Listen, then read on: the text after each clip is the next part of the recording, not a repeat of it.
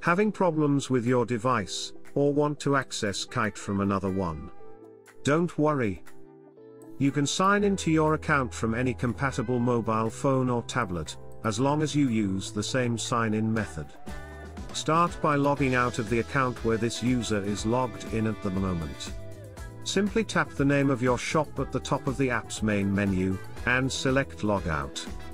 Although it is possible to use the same login on more than one device at the same time, we do not recommend this practice, as it can cause data update failure between the server and the app. Open Kyte on the new device. Choose the desired login method, and enter the required data.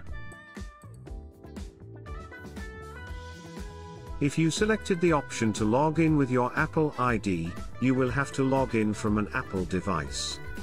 This option will not work on Android devices.